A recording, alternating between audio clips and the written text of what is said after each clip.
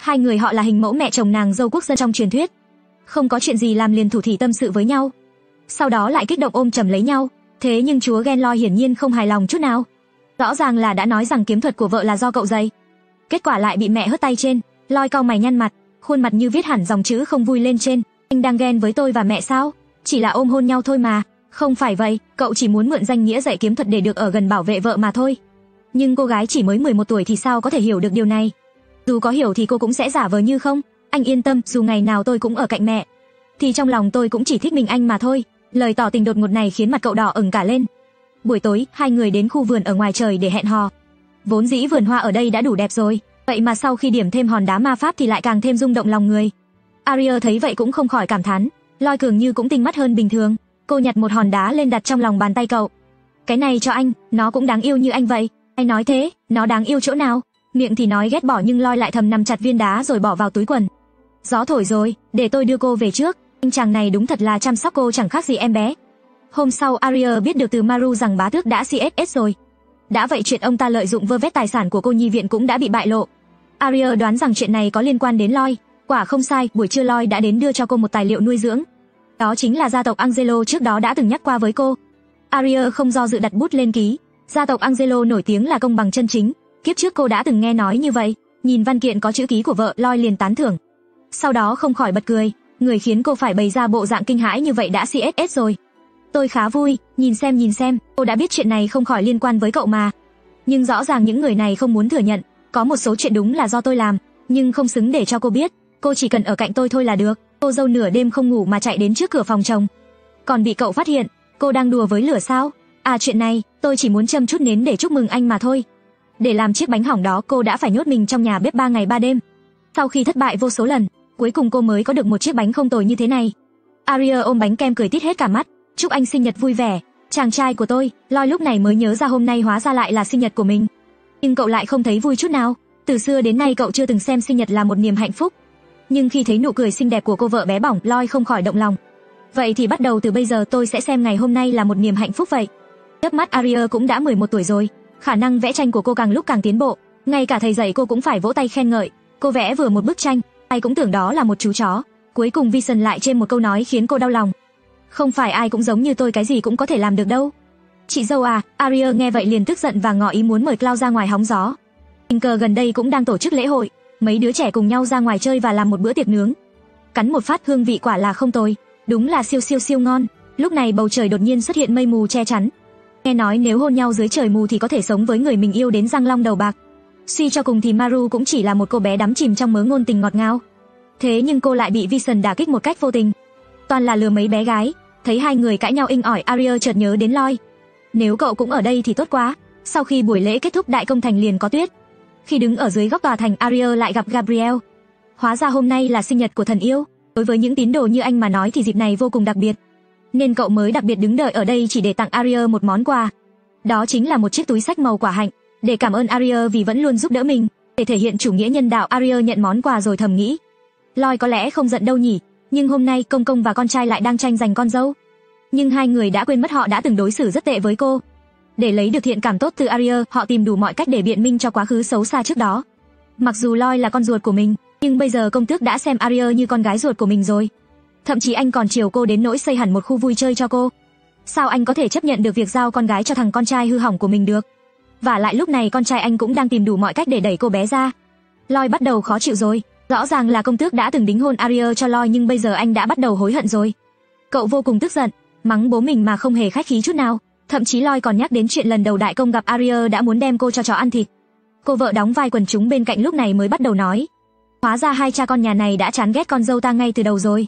Cô tức giận mắng thẳng mặt họ. Đại công tước nổi tiếng hung tợn, ai ai cũng sợ, vậy mà giờ đây lại không dám hó hé nửa lời mà chỉ dám im lặng kiểm điểm. Sabai bảo Aria đến cạnh cô, sau đó dịu dàng ôm chầm lấy cô. Cô bảo Aria dựa vào lòng mình. Hai người các người ai dám ức hiếp đứa bé này thì phải bước qua xác tôi trước. Nhìn cô búp bê đáng yêu bên cạnh, Sabai cảm thấy đáng thương vô cùng. Không nhìn thì đã chẳng sao, vừa nhìn thì đã thấy vết thương trên cổ Aria mà Loi đã từng gây ra. Điều này khiến Sabai vô cùng tức giận. Cô không cần suy nghĩ cũng có thể chắc rằng chuyện này do hai tên ác ma này mà ra. Vì vậy cô đằng sát khi trợn mắt lườm hai người. Aria thấy vậy vội giải vây giúp cả hai. Không liên quan đâu ạ, trước khi đến đây tôi đã chuẩn bị tâm lý cả rồi. Nhưng hôm nay Sabai đã ở đây rồi, nên cô sẽ là người làm chủ thay cho con dâu. Dù cô hiểu rõ Arya muốn mình không làm khó hai cha con Loi, nhưng chuyện Arya bị thương là thật, chuyện này không thể bỏ qua dễ dàng được. Vì vậy công tước phu nhân liền ra mặt chống lưng cho cô. Nếu ngày nào hai người này còn chưa xin lỗi con một cách đàng hoàng, thì ta đây sẽ không nói chuyện với họ. Còn nữa, nếu con không muốn tha thứ cho họ thì không cần phải cưỡng ép bản thân. Nhưng Arya không nghĩ nhiều như thế. Hồi ức của cô bé chỉ toàn là đau khổ. Bây giờ cô được hạnh phúc như vậy đều là nhờ phủ công tước ban cho. Chỉ vậy thôi cũng đủ khiến cô hài lòng rồi. Kinh nghiệm của kiếp trước đã dạy cho cô cách kiên nhẫn, cho nên cô vốn không biết đau khổ là gì. Sau khi nghĩ kỹ lại về những tủi nhục mình đã phải chịu, lại thêm việc phu nhân công tước đang ở bên cạnh chống lưng, Arya không kềm nổi nước mắt. Mấy người họ lúc này mới phản ứng trở lại. Xem ra Arya thật sự có rất nhiều nỗi đau chôn giấu. Sabai nhìn cô bằng ánh mắt đau thương, sau đó cô ôm cô bé vào lòng mong có thể an ủi được đứa trẻ này một chút. Hai tên ác ma lúc này cũng nhận ra mình bị mắng cũng không oan chút nào. Quả nhiên, Sabai lại một lần nữa trừng mắt với họ. Hai người các người, cút hết ra ngoài ngay. Thấy vợ chịu tổn thương như vậy, Loi không khỏi cảm thấy canh cánh trong lòng. Để không phải chọc giận mẹ hơn nữa, hai người chỉ có thể tạm thời ra ngoài. Lúc này trong phòng chỉ còn lại mỗi mình Arya và phu nhân công tước. Phu nhân công tước vừa an ủi cô, vừa nói cô sau này không cần phải sợ hãi khi gặp công tước và Loi. Hai người đó cường tráng như vậy, không vui thì cứ tùy tiện hành hạ là được. Mặc dù Sabai nói với cô như vậy nhưng sao cô dám mắng chửi và đánh họ được. Nhận ra ưu tư trong lòng con dâu, Sabai lại tiếp tục cổ vũ cô. Dù biểu hiện của con có tệ thì cũng không bằng họ đâu, cho nên không sao cả. Có Sabai chống lưng như vậy, lại nghĩ đến mấy người bọn họ, Arya cũng thầm mắng chửi họ xấu xa một phen trong lòng.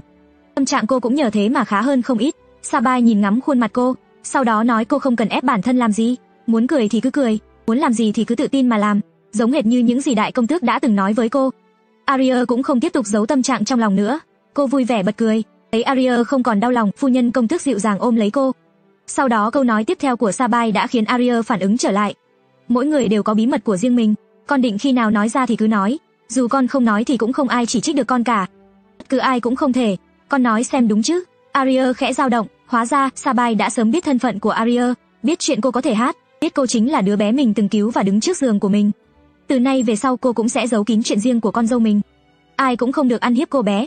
Chàng trai này có thể hủy diệt cả một đế quốc, nhưng lại không biết phải xử trí thế nào với cô bé trước mặt. Chỉ cần cô uất ức thì cậu liền cảm thấy khó chịu. Nghe thấy cha bất kính với cô, cậu thậm chí còn thay cô mắng cha một trận. Nhưng cha lại một mực yêu thương Arya, thậm chí còn cưng chiều cô hơn cả con trai ruột. Từ sau khi Arya vào phủ công tước, Đai công tước đã chuẩn bị sẵn quần áo lương thực cho cô. Vì biết chuyện cô chán ăn từ lâu, trong lòng cô vẫn còn một vấn đề, đó là cô không thể nào giải quyết được sự mến mộ quá đà mà công tước đã dành cho mình. Sau khi biết được chuyện Arya không thể ăn cũng không thể biểu lộ cảm xúc từ cha, Loi đã vô cùng đau lòng, nhưng cậu cũng thật sự không ngờ rằng người cha uy phong lẫm liệt trong mắt mình cũng có thể có khía cạnh này. Đại công tước nói với cậu rằng từ sau khi con gái xuất hiện, thì phủ công tước bắt đầu đi đúng hướng, khả năng của Arya chính là thay đổi vận mệnh vào thời điểm then chốt. Nhưng Loi lại hiểu lầm câu nói này, cậu còn tưởng rằng ý cha là vì Arya có thể đem lại lợi ích cho họ, nên họ mới giữ cô ở đây. Vậy có nghĩa là việc kết hôn của hai người cũng nằm trong kế hoạch. Loi vô cùng tức giận vì việc này, cậu nói nếu công tước dám lợi dụng Arya, thì cậu sẽ lập tức kế thừa ngôi vị công tước ngay. Sau đó quyết chiến sinh tử với cha mình. Sau đó cậu tức giận đùng đùng bỏ đi, đến cả công tước đại nhân cũng không ngờ Loi khi tức giận lại đáng yêu như vậy. Anh cũng lười giải thích với cậu. Quản gia bên cạnh không khỏi mắng thầm hai cha con, công tước nếu người cứ vậy thì khả năng mất mạng thật đấy. Arya ngồi bên giường không tài nào ngủ được, vì vậy cô đi ra ngoài hành lang để giải tỏa nỗi lòng. Không ngờ lại tình cờ gặp Loi, nhưng Loi lại tưởng Arya cố ý đi qua để thu hút sự chú ý của cậu, vì dù sao thì phòng làm việc của cậu cũng ở đây. Nhưng sau khi nhìn biểu cảm của Arya, Loi mới từ từ phát hiện rằng tất cả đều là hiểu lầm của cậu. Sau khi biết Arya đi dạo giờ này là vì không ngủ được, Loi mới nói với cô có thể tìm người để hát ru. Không ngờ Arya lại nói thẳng rằng anh hát cho tôi đi. Cô điên à? Nhận ra mình lỡ mồm, Loi lập tức bịt miệng lại. Mỗi lần đụng phải nha đầu này thì anh đều hồn bay phách lạc như thế. Loi chỉ đường cho Arya đi tìm tỷ nữ trưởng hát ru, nhưng Arya vẫn không có ý định từ bỏ. Nhưng tôi muốn anh cơ. Loi định nổi giận nhưng khi nhìn thấy bộ dạng đáng thương của cô, cậu cũng phải hết cách. Lúc này Arya mới kéo góc áo cậu lại. Loi thấy vậy liền quay đầu sang nhìn. Arya thừa nhận với cậu một chuyện, bác gái dặn là gặp lại thì phải mắng anh một trận. Câu nói này khiến Loi sợ thót tim, nghĩ đến những việc mình đã từng làm với Arya, Loi mới đành xin lỗi cô. Vì vậy cậu mới bảo Arya thử mắng mình một lần xem sao. Nhưng Arya từ xưa đến nay chưa từng mắng ai nên liền rơi vào trầm ngâm. Nhưng để hoàn thành nhiệm vụ của công tước phu nhân, cô mới nghĩ ra vài câu. Cô đọc đi đọc lại mấy lần để học thuộc lòng. Đồ ngốc, đồ đáng ghét, yêu quái, quái vật xấu xa, đáng CSS. Loi cũng lập tức phản ứng trở lại. Câu nói cuối cùng chính cậu đã từng nói với Arya. Không khó để đoán rằng những câu Arya dùng để mắng đều là những từ người khác từng dùng để mắng cô. Lúc này Arya mới chậm chậm nhận ra, hóa ra khi nãy đều là những lời mà người khác từng nói với mình. Cô xoay đầu thì thấy Loi đang đằng đằng sát khí, Anh trách móc bản thân tại sao không giết cha mẹ của Arya sớm hơn. Lloyd cũng bắt đầu thay đổi suy nghĩ của bản thân. Cậu cho rằng Arya thân thế quá đáng thương, nên mới phải kết hôn với cậu. Cậu còn trịnh trọng tuyên bố rằng mình sẽ kết hôn với Arya. Nhưng cậu không biết rằng thật ra Arya vì muốn bảo vệ hạnh phúc của cậu, nên mới chọn cách vào phủ công tước. Nhưng sau khi suy nghĩ một hồi, thì việc Lloyd thấy cô đáng thương vẫn tốt hơn là cậu biết được sự thật. Vì dù sao thì cô cũng không muốn Lloyd sống trong áy náy. Vả lại Arya vẫn luôn cho rằng mình sau khi trưởng thành không lâu thì sẽ bị cướp đi sinh mạng. Đến lúc đó cô sẽ chọn cách rời khỏi đây, và rời khỏi Lloyd với cái kết đẹp. Lloyd thấy Arya lại đứng yên bần thần liền véo má cô mấy cái. Cậu còn tưởng rằng cô không nghe thấy mình nói gì. Lúc này đột nhiên Lloyd quỳ một gối xuống, sau đó trịnh trọng nói với Arya rằng cậu sẽ cưới cô về làm vợ.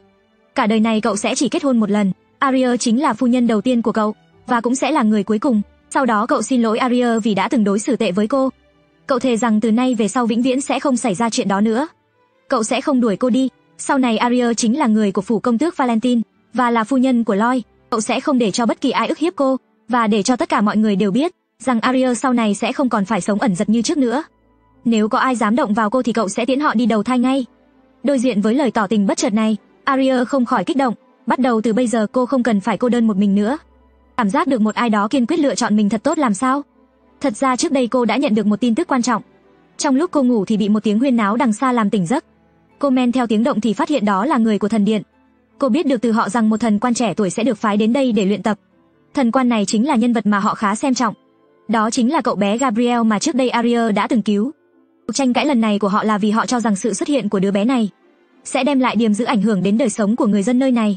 Vì theo như lời đồn đại của người dân thì Gabriel đại diện cho ánh sáng, còn Lloyd Valentine đại diện cho bóng tối. Hai người như lửa với nước, vì vậy họ mới có một khế ước rằng mỗi năm đều sẽ đưa một thần quan đến thành của công tước để luyện tập. Mục đích thật sự là để che giấu ý định chiến tranh.